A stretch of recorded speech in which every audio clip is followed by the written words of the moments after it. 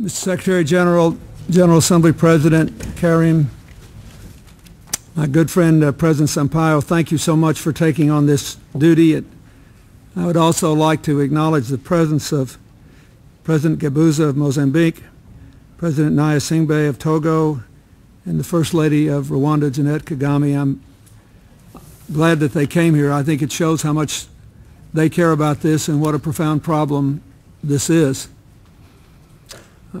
Secretary General, it's good to be back at the UN. Your predecessor gave me a job working on the tsunami areas, and it's one of the most fun I ever had in my life and very rewarding, so I'm glad to be able to come back.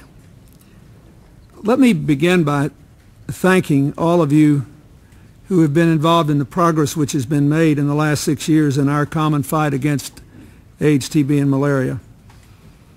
Much of the promise of the Global Fund has been realized by the donor nations, the WHO, NGOs, and governments and citizens in affected countries. The Secretary negotiated. But over and over again we see the overlap between HIV and TB, which is, has already been said, the #1 killer of people living with HIV.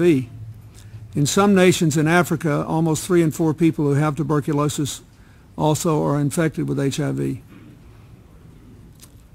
It is the #1 killer of AIDS patients now, and it no longer makes any sense for us to be asking any people anywhere in the world, but especially in the most severely affected countries, to pursue 2 different opportunities to find out whether they're infected with 2 different diseases, to see 2 different doctors or medical workers, go to 2 different pharmacies, have 2 different strategies. Some progress has been made here.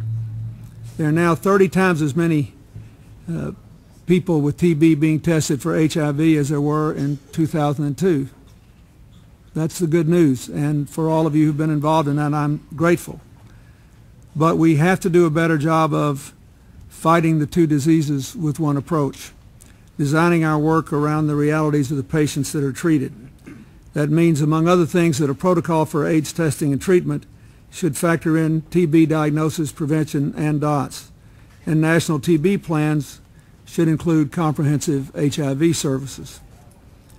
My foundation's AIDS initiative has tried to take all this to heart. Our partnerships with 22 different nations in Africa, Asia, and the Caribbean have been built around HIV care and treatment and supporting the development of systematic health approaches, so that in more than a dozen countries we're working to build up human resources. In Ethiopia, to recruit hospital managers, Malawi, lab technicians, in China, training doctors, in Kenya, helping to hire nurses, in Rwanda and Malawi, building or rebuilding hospitals and clinics, training community health workers. In every case, our people now look at TB needs side by side with AIDS.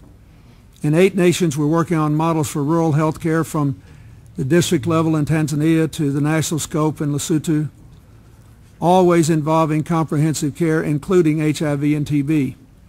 In Liberia, our project is called Basic Package of Health Services. It is now no longer possible for someone to work there and just deal with one problem and not the other. That's what the government of Liberia has decided to do. Of course, there's a lot more we can do, and I'd like to just point out some of the problems that we confront, particularly given our resource limitations, because normally we go into countries because we're asked to help with AIDS, and then we wind up training people and trying to build out health systems from that. But treatment for multi-drug resistant TB is now very expensive, as you all know. Treatment for extremely drug-resistant TB is, for all practical purposes, completely unavailable in the countries that need it most. And we only have a few good diagnostic technologies.